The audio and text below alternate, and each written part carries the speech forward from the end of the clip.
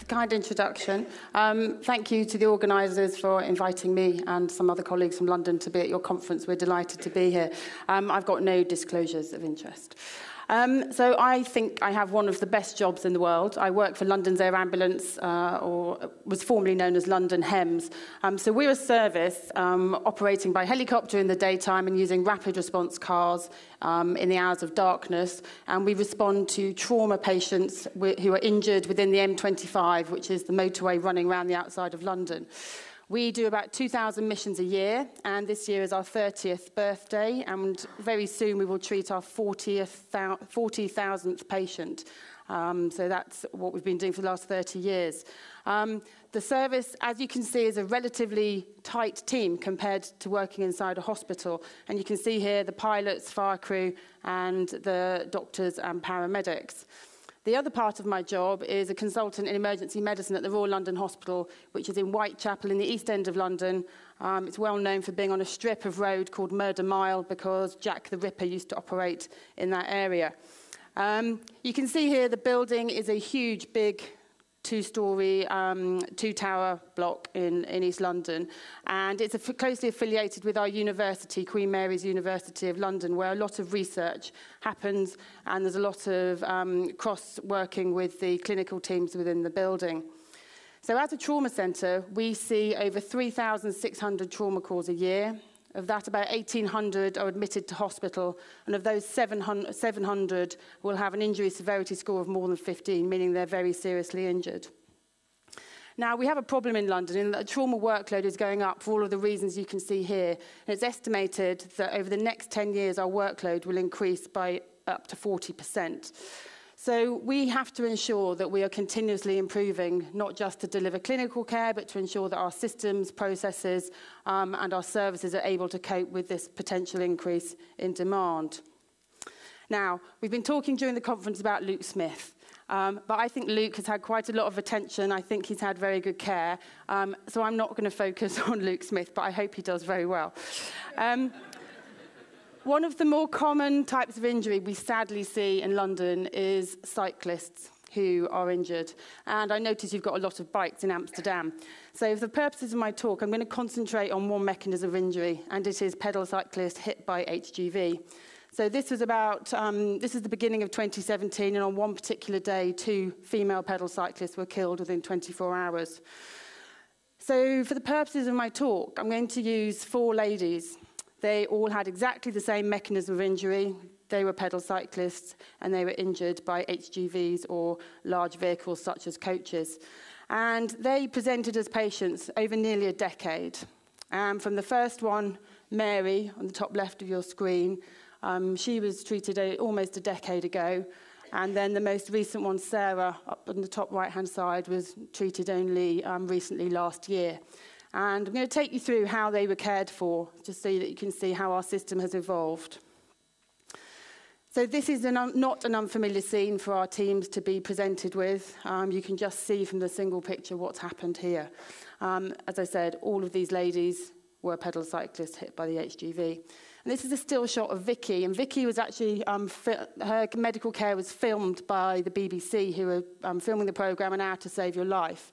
And you can just see from looking at Vicky here, she is actually GCS 14. She did not have a head injury, she did not have a chest injury. Her reduction in GCS is purely due to hypoperfusion, secondary to hypovolemia. You can see from the colour of her compared to the colour of the policeman's arm that she is exsanguinating.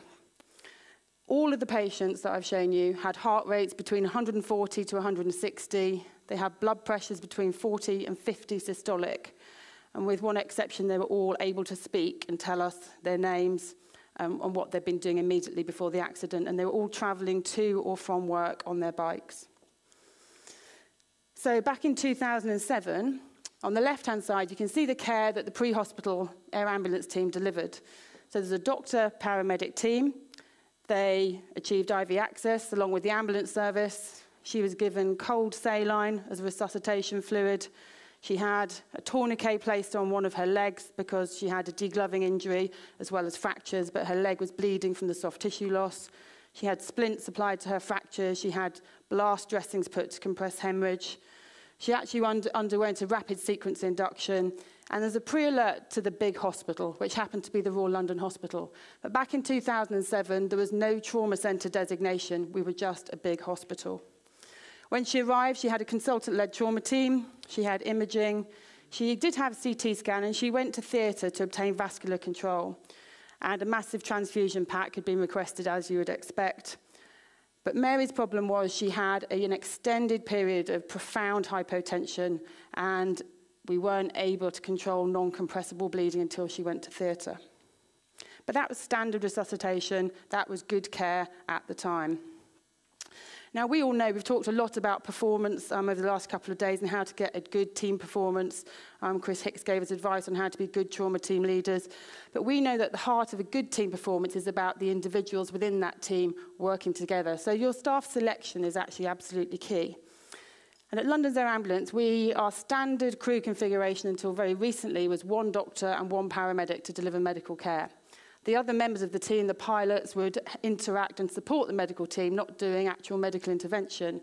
But to ask 1 doctor and 1 paramedic to deliver the type of interventions that are common these days is quite a big ask when you compare that to the size of a trauma team to look after somebody this badly injured. So our doctors and paramedics go through a very rigorous sign-off process, which lasts anything between 4 and 6 weeks. They go on a 7-day course, which is really hard work from 8 in the morning till 6 at night, and there's usually some further activity in the pub in the evenings. They go through at least 20 moulages in that week. They learn their standard operating procedures. Every actual mission during their 4 to 6 weeks is debriefed in detail. They learn about injury scoring. They're involved with a daily case review of every single case that the service attends. There's a twice-weekly in-depth case review. And over 6 months, the average physician who works with us will go to 150 severely injured patients and probably do around 50 pre-hospital rapid sequence inductions. And we know that this volume of experience, along with the training, pushes us closer to getting towards perfect. And we're not saying I am excellent or we are excellent, but we're trying to get to that position as close as we possibly can. Now, one of the areas we really focus on in training is bleeding patients. As I said, it's quite common for our patients to have the type of injuries where they are literally exsanguinating. And we know that the average age of these patients is 34. And prior to 2008, the mortality rate in this group was over 50%, which we all accepted was not good enough. So in 2008, we brought in a code called Code Red. And this was aiming to try and improve the process for these patients. So purely for bleeding patients, not shocked patients who had a tension pneumothorax, who had a spinal injury, but just patients who were bleeding. And it allowed the pre-hospital team to pre-alert the emergency department, which allowed the hospital to get ready. And that was about activating people, processes, and places such as theatre and interventional radiology. And the trauma team is pretty well practiced anyway. They're good at ordering tests and blood tests and imaging in advance. But this was really a step up from the standard trauma team activation. One of the keys was the Code Red had to be a consultant-led team. We had specific action cards and a standard operating procedure for people to follow. And we turned what was a massive transfusion protocol into a massive hemorrhage protocol, which was all the bits around making sure we had senior members of the team, not junior doctors, but senior people who could deliver procedures first time, who were highly competent. And as I said, it was a whole hospital response. One of the other important things we introduced was a formal debrief. Not immediately after the trauma call, but when the patient had been to theatre, the surgeons were available, the theatre staff had cleared up, and the theatre staff were involved in the debrief. And that would happen towards the end of a 12-hour shift. Generally, a pager would go out and everybody would come to the ED seminar room to have that conversation and debrief. In 2010, the London Major Trauma System was established, and these big hospitals turned into major trauma centres. 4 were designated, 1 in each quadrant of London, and they had trauma units which they would support. But the important thing about the major trauma system was that the ambulance service was absolutely key, not only in dispatching ambulances and air ambulances to the patients, but also in deciding where they would go. So the London Ambulance Service triage tool helps the paramedics and technicians decide which hospital the patient would need to go to and would they benefit from a major trauma centre. And this London Major Trauma System, within a year, was estimated to have saved 53 additional lives.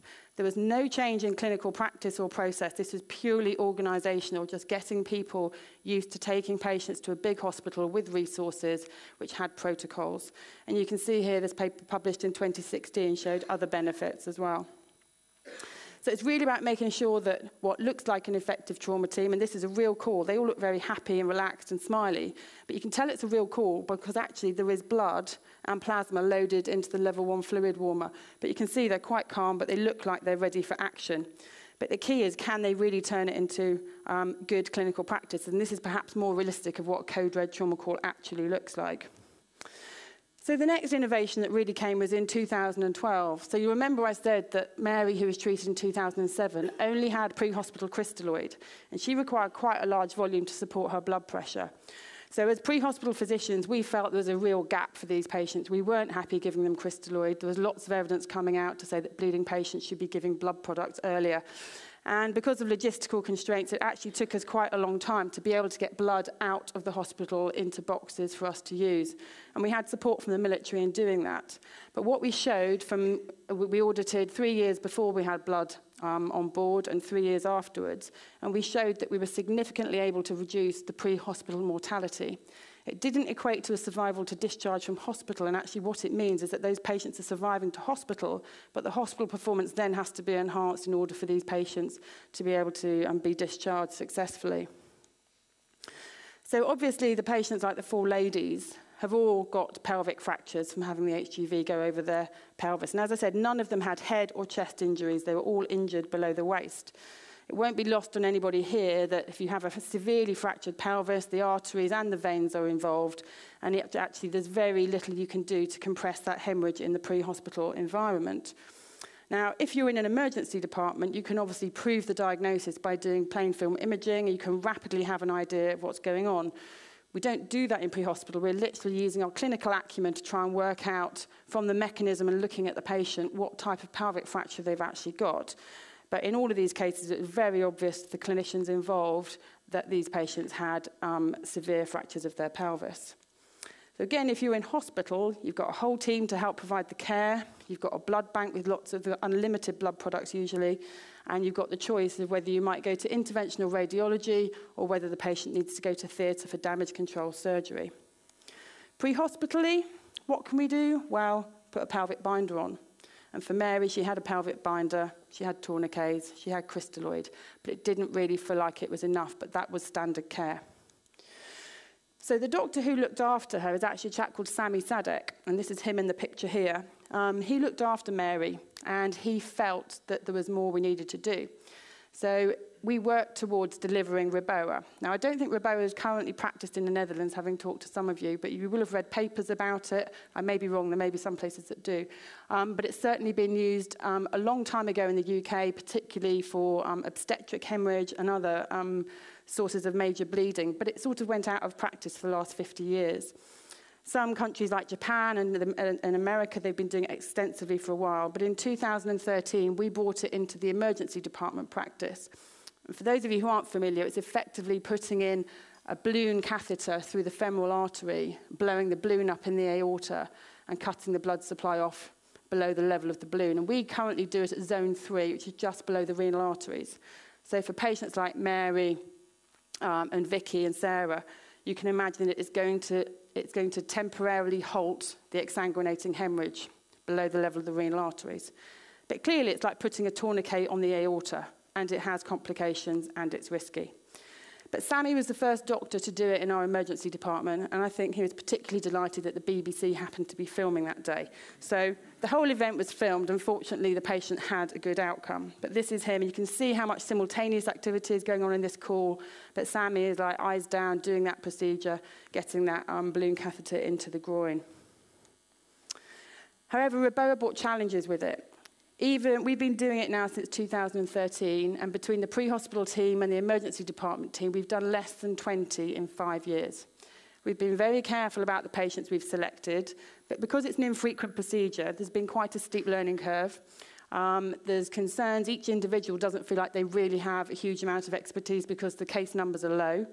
It requires very different teamwork because It's a different type of trauma call. We do simulate it fairly often, but actually the team doesn't do it for real that often. And we're all aware that there are complications attached to this procedure. It also caused a little bit of rivalry amongst teams about who would actually put the catheter in. And obviously different teams have different skill sets. For example, anaesthesia and intensive care are probably putting femoral arterial lines in more frequently than emergency physicians, but emergency physicians in our system, consultants are present 24 hours a day, which provides an advantage logistically. We also had some problems with engagement in that some of the surgeons didn't believe that this was necessary to do in a hospital when we had an operating theatre ready and available, and felt that actually we should just be going to theatre rather than doing this. And we had to manage people's issues with lack of confidence and anxiety about having to, or being asked to provide this procedure. So it just shows that when you bring in a new procedure, you really have to work very hard on the culture and engagement and actually training people to believe that they can deliver this. Even if they know it's right for the patient, they want to feel confident in doing it. Now, these are some of our trauma surgeons. We have an amazing group of trauma surgeons who all happen to be vascular surgeons as well. Down the left is Pete Bates, one of our pelvic orthopedic surgeons. And they've been very supportive. And actually, we've evolved the protocol for Eboa so that now the first operator is a consultant interventional radiologist in the hospital. And the second, if that fails, the consultant surgeons will do an open technique. And that works very well, as I said, because they're all vascular consultants anyway. So if we move forward to 2014, and Vicky is a patient who was treated in 2014, we'd actually moved Eboa out into the pre-hospital setting. We were the first service to deliver this procedure out of hospital. We were warming the packed red blood cells that we were carrying. So you can see the difference for Vicky was that she got warmed packed red blood cells for resuscitation. She was given tranexamic acid because that had become a standard of care to be given within the first 3 hours and is given by the ambulance service most of the time. And she got zone 3 pre-hospital Eboa. Vicky did undergo an RSI as well, and the code red pre-alert was placed to the major trauma centre. The difference in the hospital was that there's a full team Eboa response led by a consultant emergency physician. At this point in time, thawed plasma was now available in the lab rather than having frozen plasma, which had to be thawed, causing a delay. We have an embedded research team who come and take bloods on every trauma patient so that they're recruited into a whole variety of trials, mostly on coagulopathy. But as I said, the results from those trials are rapidly translated into updating our massive hemorrhage protocol. And we also had introduced ROTEM-guided resuscitation. So you can see that already there's been a step up in the level of care. So we talked quite a lot yesterday about trauma team preparation. I completely agree with what Chris said about accepting people into your team, introducing them, briefing, and actually having that slight hold, like the runner on the start line. Are we ready? Has everyone got everything they need? Are we good to go? I think that's really important. Now, one of the problems is when you're doing 3,600 trauma calls a year, your teams get very tired. And actually, then all your patients are not as badly injured as these 4 ladies. So what we decided to do in 2015 was to break the trauma calls down into tiers. So not every patient required an anaesthetist or an operating department practitioner. So for the lower level calls where people had an injury but weren't physiologically compromised or didn't have major anatomical injury, we had a standard adult trauma call. Then for someone whose physiology was deranged or perhaps had an actual injury, like a fracture, they would have an advanced trauma call, and code red for bleeding patients and code black was introduced for traumatic brain injury. Those 2 codes got very senior, very experienced teams. And that's worked well. It's prevented fatigue and frustration in the team members who weren't needed for the lower acuity calls. So there's still a little bit of struggle going on with Eboa. Some surgeons weren't completely on side, didn't particularly want to be involved with doing Eboa. So we decided to take a step, not backwards, but perhaps on a slightly different path. And we decided to move from the position where we were doing Eboa on everyone who we thought needed it to going into the UK Eboa trial. So quite a lot of us have equipoise on whether Eboa is a good thing or a bad thing. But for each patient that is eligible to have Eboa, where we believe that we're not sure whether Eboa is right or wrong or will benefit the patient, we're now recruiting them into the UK trial, which will decide whether they get standard treatment or whether they have a Eboa catheter inserted. And at some point this year, we will hopefully move to zone 1 Eboa in the hospital, which is putting the balloon up into the thoracic aorta. Now, 3 of the patients were talking at scene and were able to tell us their names. one of the patients had a traumatic cardiac arrest.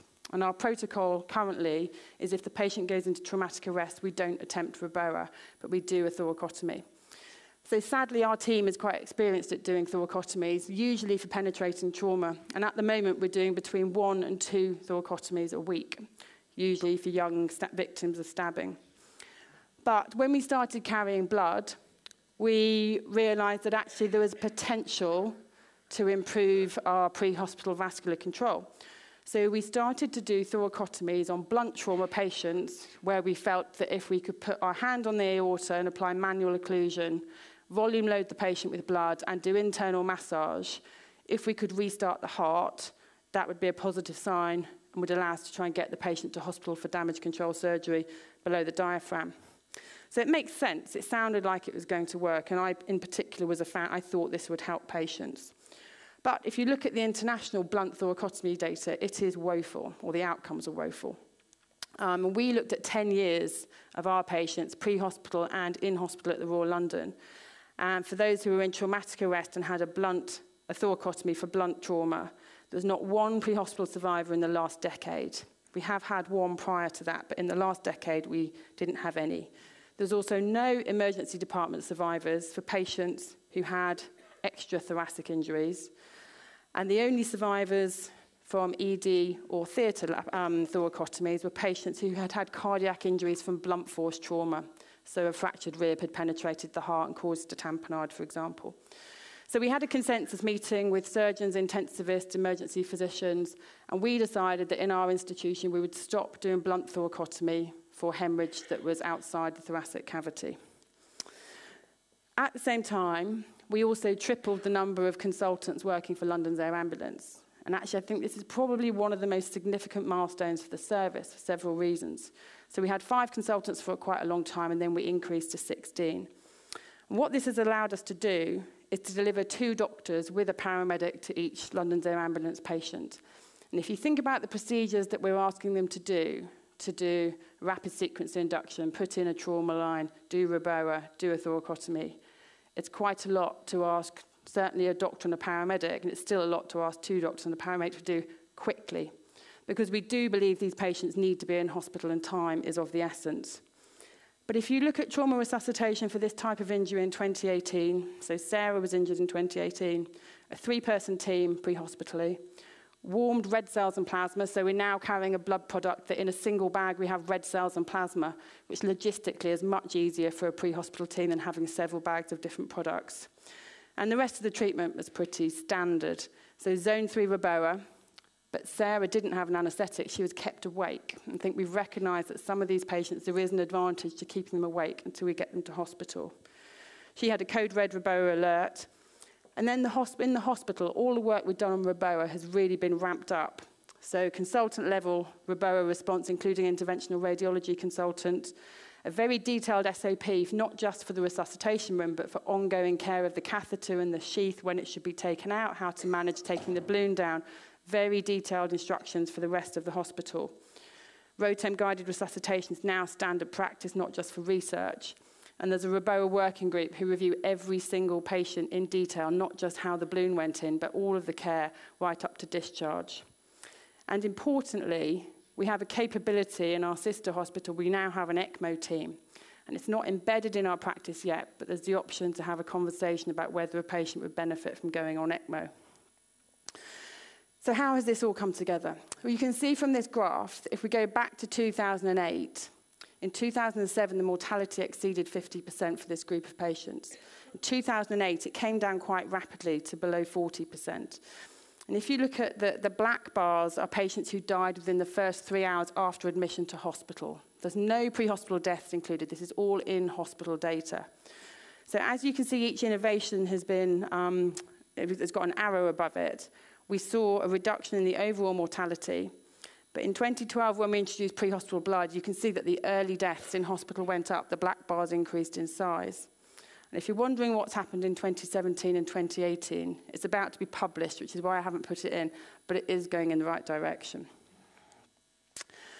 So our clinical governance, I mentioned the increase in pre-hospital care consultants. This has allowed us to do a lot of work on separate projects, from clinical processes to looking at staff well-being, etc. But it's allowed us to deliver even more clinical governance. We have a huge number of SOPs, both clinical and logistical, and we have an education programme, which in the hospital includes monthly full trauma team simulation. We have for pre-hospital a daily rapid review meeting, and we also introduced a clinico-pathological meeting, which is when we have a pathologist come and tell us actually what our patients did die of. As someone mentioned, I think we get it wrong 30% of the time. It's really interesting to see what the post-mortem report is for the patient you thought had a certain type of injury, and we get some interesting surprises. And in the hospital, we have regular mortality meetings and quarterly trauma board where any recurrent issues are discussed. So this is Vicky. So Vicky clearly made it through her trauma, and this is her on the trauma ward after she'd left intensive care. So you can see she's alive, but you can also see from her face that the hard work for her is yet to come. So in 2017, we established an after-trauma team, which is a group of nurses, trauma nurse coordinators and rehab coordinators. They've all been very experienced senior sisters, organ transplant coordinators. And these ladies key work for the patients. They go and talk to them, they can advise them about getting pro bono legal advice, about how to get benefits. They advise about charities that can support them with regard to their specific injuries, and they can help their families and relatives come to terms with what's happened and explain how they're going to navigate their journey. We also set up an after-trauma website, which is like an online community for patients who've been injured so they can talk to people who've had similar injuries. And we set up an app which allows people to actually monitor their own recovery and do some rehabilitation at home using different aspects of the app. London's Air Ambulance employs a patient liaison nurse who will go to any of the 4 major trauma centres and follow patients up, and will also go to their homes and help support their recovery. We've been talking about the patients a lot, but the other group is, of course, the staff. So going to this type of event and having to walk away from an unsuccessful resuscitation takes its toll. And actually in 2017, London's Air Ambulance was involved with all of the major incidents in London, from Westminster, London Bridge. And away from terror attacks, the Grenfell Tower fire was perhaps an event which upset more staff than the terror events did. And you can see here, obviously, that wasn't just medical staff, but other emergency services were affected too. So a big piece of work that we're trying to do now is how do we provide psychological support for our teams, which allows them to keep doing their jobs. So this is Mary. So Mary did survive her accident, but she ended up having a massive transfusion. She had cerebral edema. She had a decompressive craniectomy. She remains alive, but she's ventilated. She's GCS6 and has a tracheostomy. But she was a Times journalist. So her case actually escalated the problem with cycling in London and meant that there was then significant support for creating cycle superhighways and having injury prevention schemes. And we have a team which does work particularly on violence and stabbings. Carla was one of the 2 ladies that died. She had the traumatic arrest, pre-hospital thoracotomy, a trauma line, 4 units of blood. They got ROSC. They brought her to hospital. She survived 5 hours in the operating theatre. And she was the lady who made me believe that we should have an ECMO capability for trauma patients. They corrected her coagulopathy. She'd had damage control surgery. She'd stopped bleeding, but they couldn't keep her heart going. The metabolic insult was too great. And fortunately, Vicky and Sarah both survived. They've both had above-knee amputations on the left-hand side. Vicky's gone back to work, and she now works for a charity called Road Peace. And Sarah's just gone back to work, and Sarah's literally only about 5 months post-accident. You can just see how amazing she looks. So I think what this journey has taught us is that every single patient matters. And whether you view each case, whatever happens, whether it's seen as a success or a failure, each case gives us opportunities to learn lessons, refine processes, adapt our systems, bond teams together, and practice real heartfelt medicine. So I think you've all been at the conference for 2 days, you've all worked hard to learn, and I hope that everyone's able to take something home. And I think you can see from the patients here that actually we can keep taking little steps towards improving not just ourselves, but our services and the care for patients. Thank you.